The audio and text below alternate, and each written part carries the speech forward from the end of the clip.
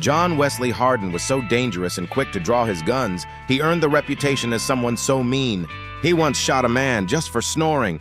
On August 6, 1871, Hardin, his cousin Gyp Clements, and cattle rancher friend Charles Cougar stayed at the American House Hotel in Abilene, Kansas, after a long night of drinking and gambling. During the night, Hardin was awakened by loud snoring and shouted to Cougar in the next room, "Roll over!" Hardin became enraged at the lack of response and fired off several shots through their shared wall. Cougar caught a bullet in the heart, killing him instantly. Drunk and half-dressed, Hardin and Clements escaped through the second-story window only to find Town Marshal Wild Bill Hickok arriving with 4 policemen. Knowing Wild Bill would kill him for reputation alone, Hardin hid in a haystack the rest of the night, stealing a horse the next day, and then riding off to Texas, never to return to Abilene, Kansas.